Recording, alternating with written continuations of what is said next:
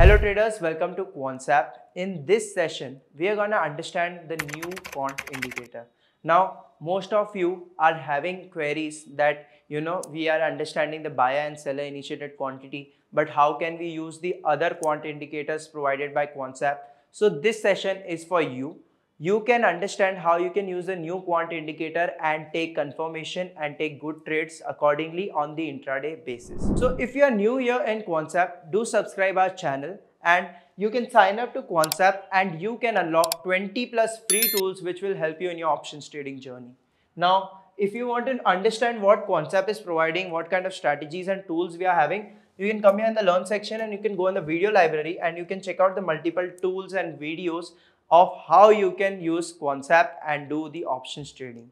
Now further, if you're having any doubts and queries, you can come here at the support section. Okay, you can write us, you can WhatsApp us and we'll try to help you out in the same. Okay, now let's move on to the topic and let us just understand what is the new order VWAP. Okay, so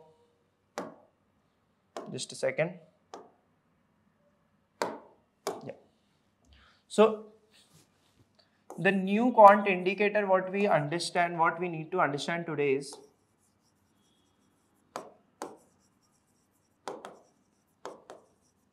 is the new order VWAP.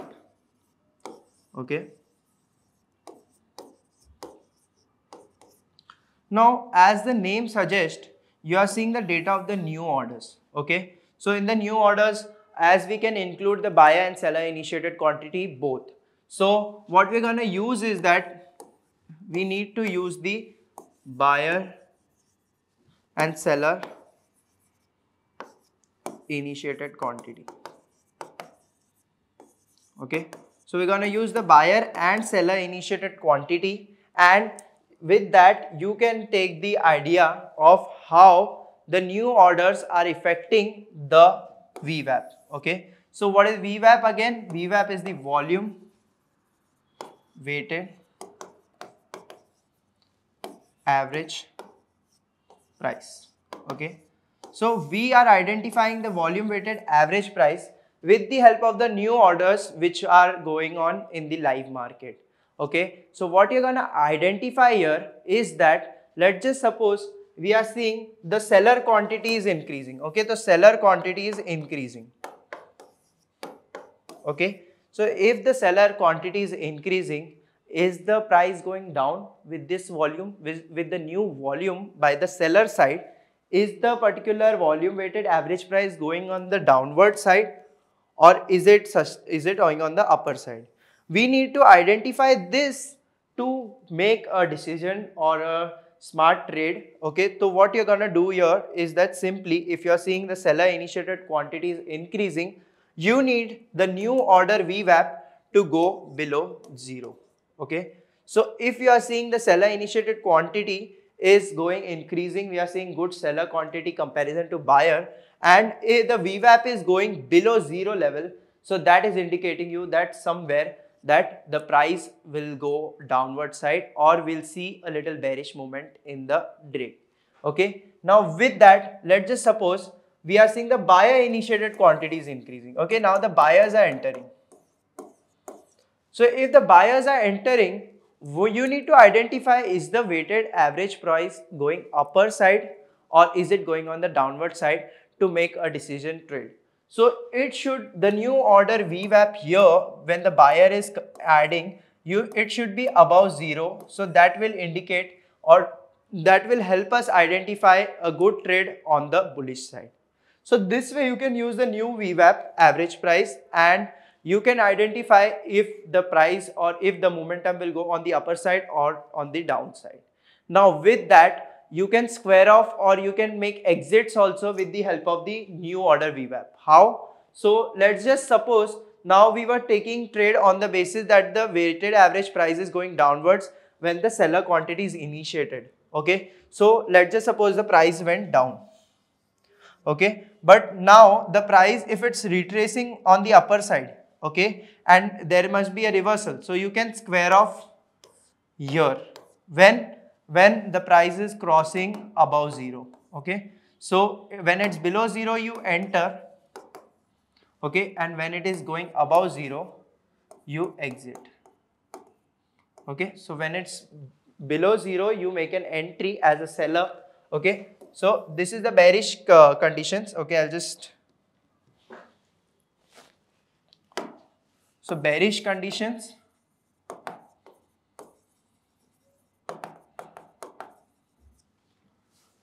entry you will make, oh sorry,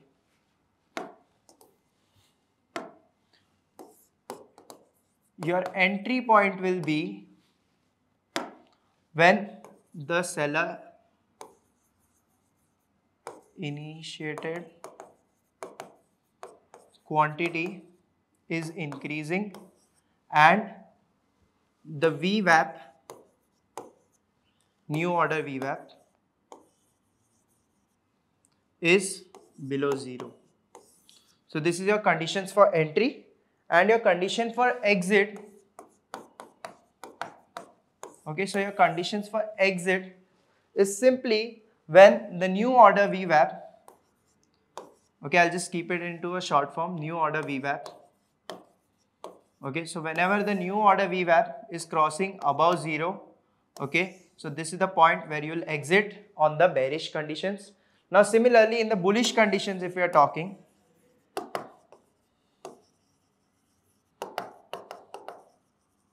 so in bullish conditions what you need is that the buyer initiated quantity should increase.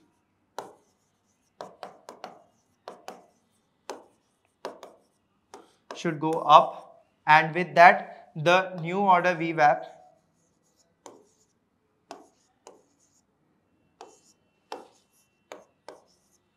should be above 0. So this will be your conditions for a bullish trade, and this will be your entry point, and your exit will be when the new order VWAP is crossing below 0 now. Okay, so simply you can identify when you can enter, when you can exit, and in what conditions, what kind of trades you can take. You can simply identify with the help of this particular setup. Sorry, just a second. So you can simply identify when you can take entries, when you can take entries in the bullish condition, when you can take entries in the bearish condition, and when you take the exit with the help of this quant indicator. And again, buyer and seller initiated quantity also play an important role in the same. Okay, so let us just put it in the charts and understand how you can identify it. So if I just go on the charts,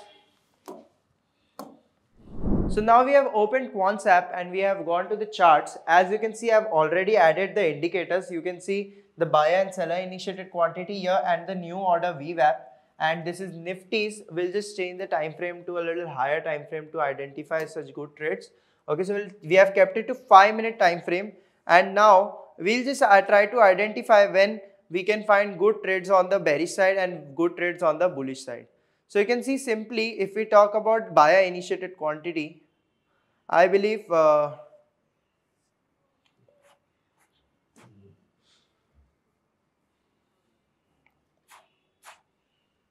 yeah, so you can see good quantities being starting to increase from this level.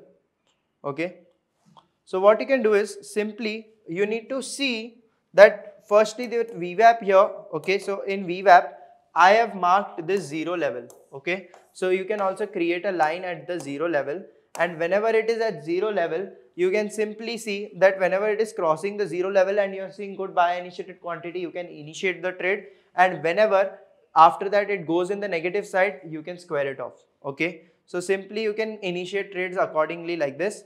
Okay, so what you can see here, that we are seeing the seller initiated quantity is increasing. Okay, so you are seeing here, just a second. Yeah, so you can see the seller initiated quantity has increased all of a sudden. Okay, so what you are gonna see here, okay, I'll just zoom in a little so it would be more clear to you. Okay, right, so you can see that we are seeing the seller initiated quantity increasing here. Okay, if I put the cursor here, you can identify here. So you can see the seller initiated quantity is increasing. We are seeing 2,08,000 sellers here, and we are seeing only 1,20,000 buyers. Okay, so we are seeing that the sellers are being aggressive here. Okay, so simply what you're gonna do is you can check out the VWAP here. As you can see, the VWAP is negative. Okay, so as I said that you are seeing good seller quantity. Okay, so seller initiated is increasing here. Okay, so seller initiated is increasing. With that, you are seeing VWAP. VWAP is also below 0. So these conditions are indicating you for a bearish trade. So simply, even if you had initiated a bearish trade here, okay, eventually you could have gotten a momentum on the downward side eventually, right? So from almost around 24,200, okay, from 24,200, you could have gotten a trade for almost around 24,000. So 200 points in the intraday basis you could have taken with the help of this tool. Now, when do you exit? Okay, so when will you exit is whenever we are seeing the VWAP coming back to the positive side. Okay, so as you can see, the whole day when it went below 0, I believe we are seeing that it never came above.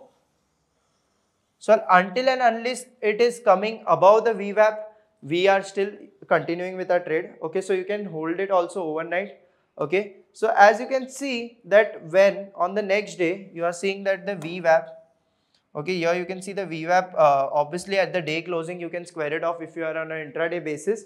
But again, see, when you open, at the opening, if we see, opening we are seeing the VWAP was in negative, but here somewhere at this level, in this particular candle at 920 only we are seeing the, I believe the VWAP has become positive.